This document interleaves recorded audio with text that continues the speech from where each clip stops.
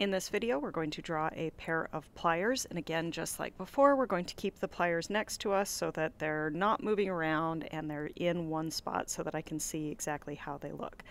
Drawing the pliers is, we're learning about proportions in drawing the pliers. So let's go ahead and do some quick measurements. If I line up my pencil with the top, I can see that the opening here is about this wide, and then if I go down to the bottom, the opening down here is twice that width. So I've compared that distance. Now in order to check up here, I'm going to look like this and say, okay, so the head of this tool is about this long, and then I'm going to come down here and put it approximately the same, so it's a little bit less than twice that length. So I know that when I draw this out, that's how I'm going to need to make it look when it's drawn out. Now this to me is a crisscross sort of tool.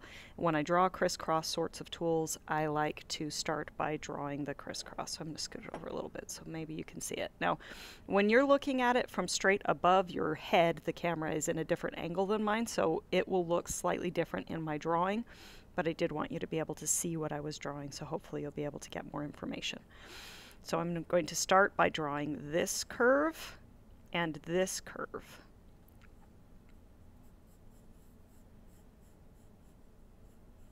Again, there'll be things that we can adjust as we go, right? It doesn't need to be perfect from the get-go, but this is the way that I start a drawing like this so that it begins kind of looking like the tool without spending too much time working on details that I might have to erase at a later time, because you know how that breaks my heart.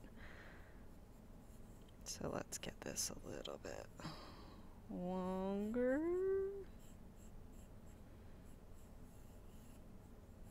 Okay, so when I feel satisfied with the curves, which I do feel satisfied with the curves, then I can start to make it more three-dimensional. So I'm going to do that by drawing in this part right here, and I'm going to draw this flat plane right there.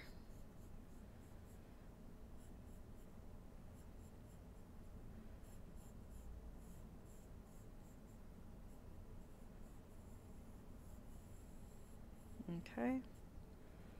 No, I don't have the details in because I don't want to have to erase them when I need to make changes, which I will need to make changes because I am a person.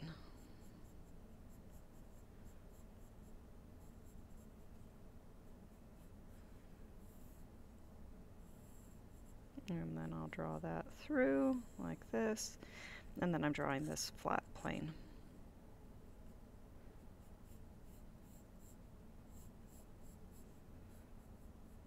Just like that. All right, now it's time for a little bit of brief erasing to clean up some of my extra lines.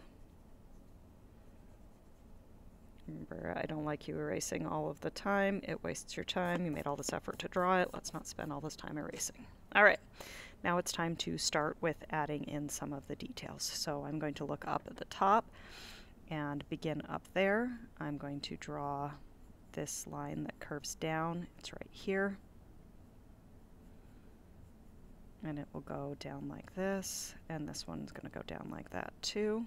That will come across. I am not doing the teeth right now. I will show you how to do the teeth in a minute. And then it has a line that goes straight out that will be attached to this, changing the tool.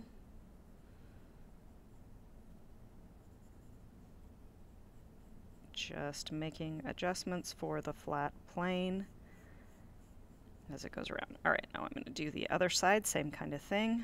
I can see this little shelfy bit here, and instead of actively measuring with my pencil, which you absolutely can do in the same way that you did the measuring before to try to get the proportions, you can do that all throughout your drawing, but I do it mentally, and I don't want this video to be 400 years long, so just trust that I'm doing that size comparison that I showed you how to do with my pencil. I'm doing that visually with my eyes as I draw. So I just compare the sizes, but I'm not going to keep stopping to do it with my pencil because then this video would be longer than we have time available for our lives on this earth. So here we go.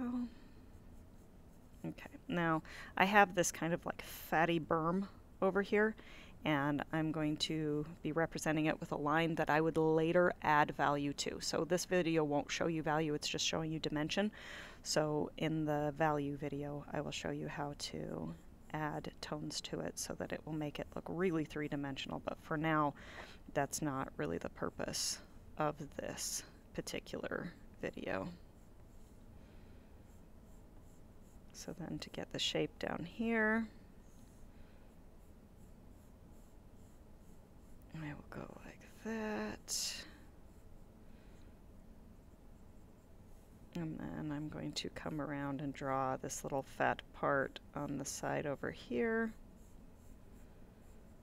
And she needs to get a little skinnier over there, and I don't want to have to try to erase it next to the new line, so I'm just going to erase it now.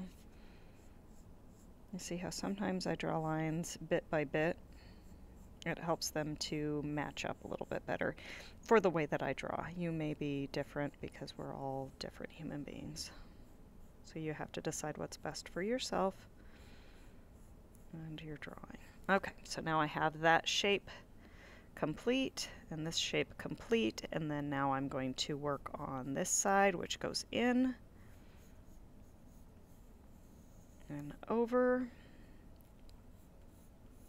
and over, and then this is a little fat sticking out from it, and then this is a little fat sticking out from it, just like that.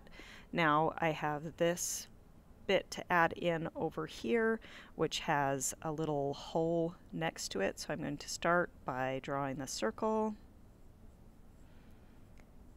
for that connector part, and then I need to draw a little hole kind of next to it, and it is three-dimensional, so I'm going to draw this down here.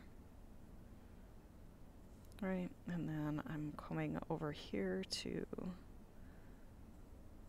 draw that part. And I would show you how this part works so that you could understand a little bit better about what I'm drawing, but it is rusted shut, so I can't. So there we go, we have that part. Now I'm going to zoom in on the top and show you how to do the teeth. So, alright, so now we're up at the top and I need to get the teeth in. So I have this part drawn in, and then I'm going to go in for the teeth and in for the teeth, and then I will go over like this, and then they go in. They're like these little sloopies. Now all the teeth on the tools with teeth look a little bit different, so you have to look at the tool and see how the teeth look on the particular tool that you're drawing. Okay, so I've done it like that. Now that I have this stair step in, and let me do a little bit of light erasing so you can see it a little better. Okay, now that I have that stair step in, I can connect it on the other side, and this is, I think, the easiest way to get the teeth to look cool. Go to the top ridge and draw the line over. Go to the top ridge and draw the line over, like that. Now they're going to be a little bit too long and I will need to adjust them, and that's not a big deal. This should be parallel to the front, parallel to the front, parallel to the front, just like that, parallel to the front. And then I'm going to get in here with my heavier duty eraser and clean up that back edge. Okay, just like that. And I'm going to leave that guy, and then this one is straight right there. Oh, I'm loving him. All right. This is lovely. I've got that in. There's a little plane here, so I'm just going to make a little mark to make my adjustment.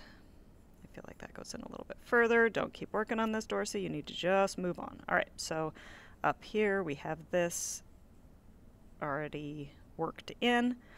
The teeth look different on this side. Why? I don't know why. Because it's smaller. They just do.